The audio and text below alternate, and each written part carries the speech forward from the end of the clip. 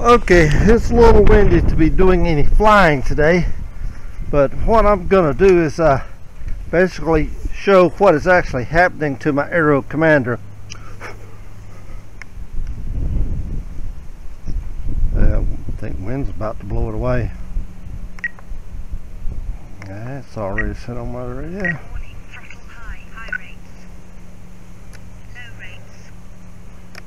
Everything down, low rates. Put it back in high rates for the time being. We're using a Wall Scorpion 500 milliamp 2S battery, and it's 45C. And I'm going to leave the battery checker on here. As you can see, it's a 8.341 volts.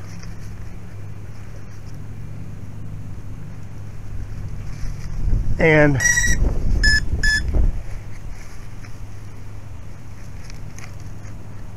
try to keep my fingers out of the way.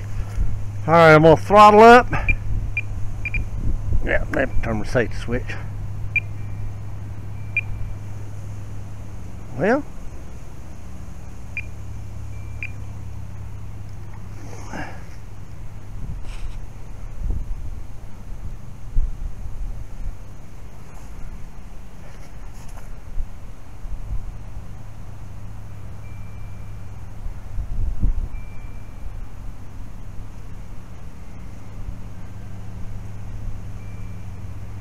hasn't bound yet.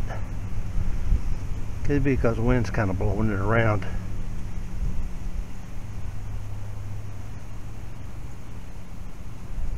I'll put the radio back over here. Try it again.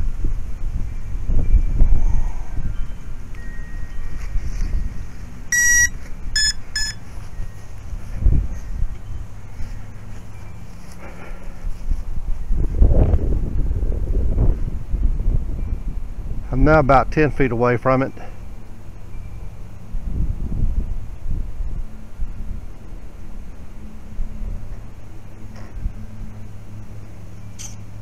There it goes. Finally. It bound. Well, it connected anyway. Alright. Now what I'm going to attempt to do is try to hold this plane, keep the props from getting into it at the same time. Throttle up, not all the way. See, it's kind of acting funny. It's 6.84 volts right now. Put it back to about 60% throttle. Voltage is 7.2. Cells 3.5. 3.58. 3.57, and usually when I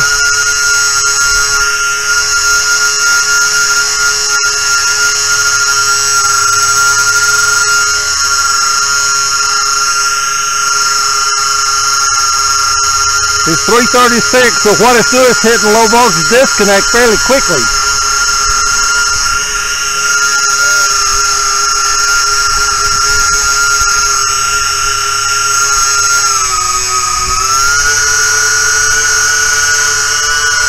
.2.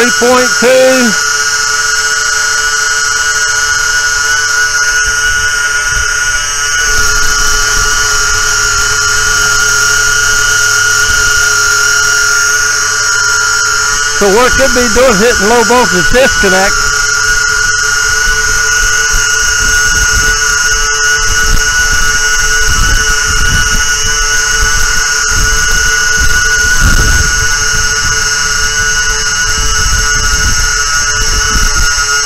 Actually, that wing looks like it's moving a little bit on top of the fuse right there.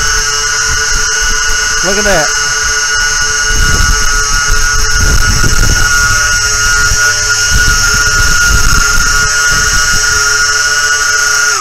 There we go. Just shut off.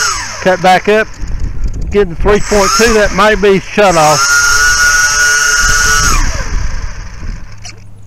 And when it does that, it goes to failsafe.